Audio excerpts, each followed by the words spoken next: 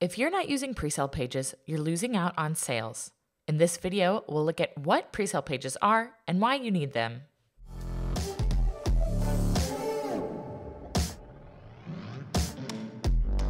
A presale page is what it sounds like. It's a landing page that your visitors view before they're taken to the actual product or offer.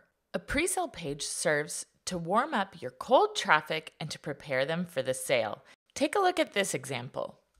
By clicking on this Facebook ad, instead of it bringing you straight to the checkout page, it brings you to a presale page where you can watch the full trailer and get more information about what you'd be getting by signing up to Masterclass. 96% of customers aren't ready to make a purchase when they click on an advertisement. So a presale page serves to inform customers and give them more confidence in their buying decision. So here are some steps you can take to create an amazing presale page and effectively increase your sales. Make sure your presale page has a strong headline, relates to your target audience, builds trust around your product and your company. It should lead to a simple call to action, and remember to shy away from hard selling.